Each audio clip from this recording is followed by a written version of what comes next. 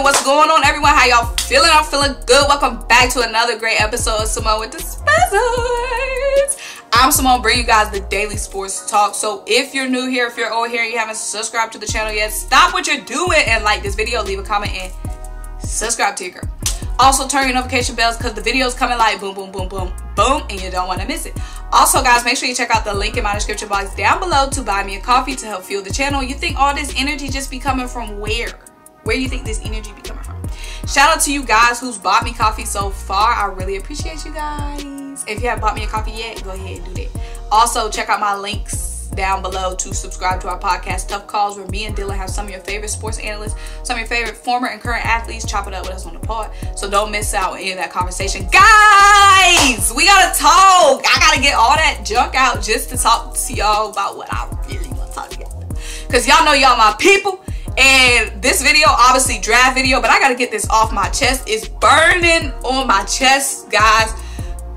Russell Wilson, what the heck, boy? If you don't relax, like, I can't even get into Russell Wilson because it'll be a whole video. But just to update you guys, if you haven't heard already, Russell Wilson and the Seahawks are talking about maybe possibly trading Russell Wilson. Russell Wilson talking about the only teams he would be interested in is the Cowboys, the Saints, the Raiders, or the Bears. If a trade was considered, the Cowboys, y'all, the Cowboys, Russell Wilson, and the freaking Dallas. Oh, my heart would break. That NC State Wolfpack boy in them ugly colors. Ooh, I'll be pissed. Russ, do you hear me? Are you listening to me, Russ? Russ. Moan to Russ. Russell, you got a great thing going in Seattle. Seattle is one of the only consistent teams in the NFL as of late. You have been in the playoffs consistently. You've been in the Super Bowl back-to-back. Don't leave that Cadillac for something that might be better. You in a great situation. Great situations come few and far between. Don't gamble with that to go to a maybe good situation. Don't play like that, Russ. Don't play like that. There's only 5 teams in the NFL that have been consistently stable, in my mind, consistent over the past couple of years. The Steelers, the Seattle Seahawks, consistently always going to be in the playoffs. The Green Bay Packers, the New Orleans Saints, and now, of course, as of late, the Kansas City Chiefs. But it hasn't always been like that in my years. So, Russ, stop playing with fire. You better ask them to get you some pieces, add some pieces, but don't get a trade because you're going to go to another franchise. Don't know what the heck they got going on. A franchise that hasn't even been consistent over the last couple of years. Don't play with fire. Now, I know Sierra is from Texas. Let me talk about what I'm here to talk about, guys. Sorry. But that news just coming in on my phone, y'all, and I'm just like, my head's spinning. But let me focus. Be a professional. Talk what I'm here to talk about. Mel Kiper Jr. has put out his mock draft with trades. Ooh.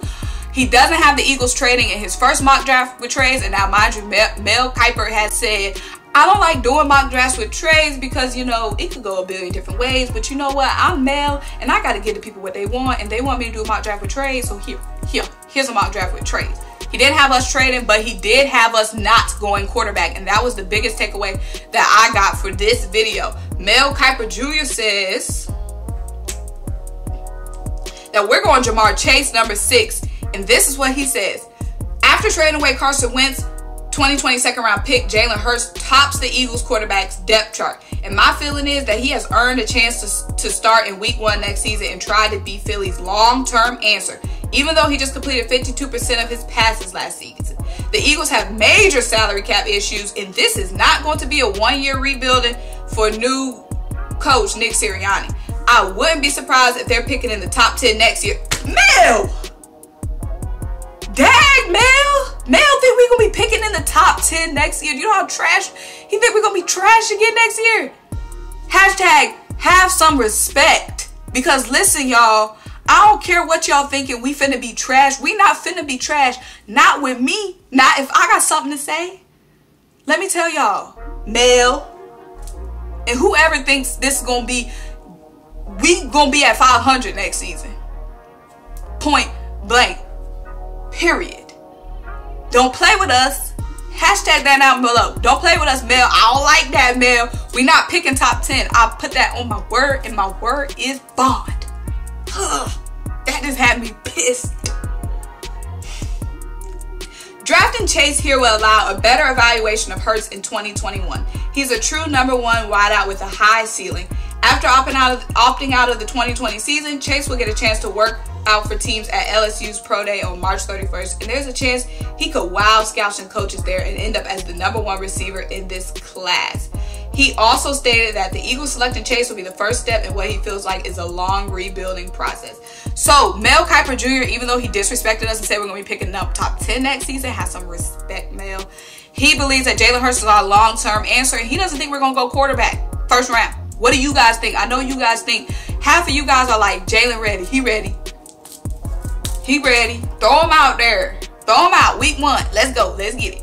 Half of y'all think, ooh, Jalen might not be ready. Let's see what he doing camp. You know, maybe we should get like Tyrod Taylor and let him kind of compete with Tyrod. And then there's some of you like, just draft Zach Wilson. Draft Zach Wilson. Trey Hurts. It's like 3 people. 3 different groups of people. So let me know what group you're in down below. But Mel thinks Jalen is going to be our long-term answer. And I think Jalen definitely has the potential to be our long-term answer. Of course, we still have to sign a vet behind him because he's the only quarterback on our contract for the Eagles right now. Nate is a unrestricted free agent. Jalen's the only one on contract on his rookie deal. So I do think Jalen has all the capabilities to be the Eagles' long-term quarterback. We just got to make sure that he's getting the right development and getting the right pieces around him, of course, which means getting that O-line correct and also getting some pieces around him. So don't be surprised if the Eagles don't draft a quarterback. I won't be surprised if we draft one. I won't be surprised if we don't, just because of who's at the helm of all this is Howie Roseman. And we know how he thinks. So if we had a real GM with a real brain, then I would be like, I already know we're not drafting a quarterback. But who knows what in the heck freaking Howie Roseman would do. Like, it's Howie Roseman. But Mel saying we're not going out like that. We're not going out with a quarterback. We're going with Jalen Hurts. Let me know what you guys think. Jalen Hurts the long-term answer? What you think? But in the meantime, be on the lookout for some vlogs for me, because I'm going to be giving you guys some more vlogs, some more behind the scenes of what I do in my life outside of YouTube, but still sports related, because I'm Symone with the Sports. So I'm about to give you guys some behind the scenes look of my sports reporting life, my sports journalist life, and letting you guys just see me out in the field doing what I do. So coming up next is going to be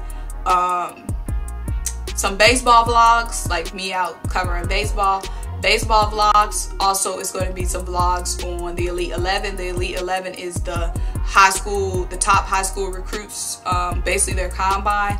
A lot of, you know, a lot of SEC commits, a lot of ACC commits, a lot of guys who are going to be playing, you know, probably for the Eagles in the future.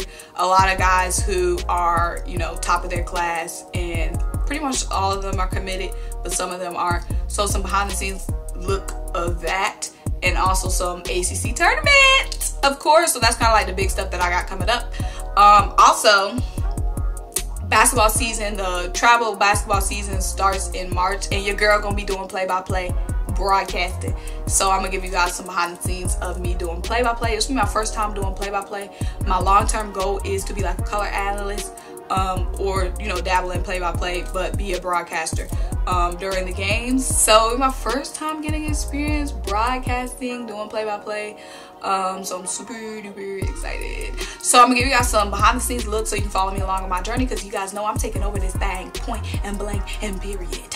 So make sure you like this video, make sure you leave a comment, make sure you subscribe, and let me know what you want to see in my vlogs. Bye.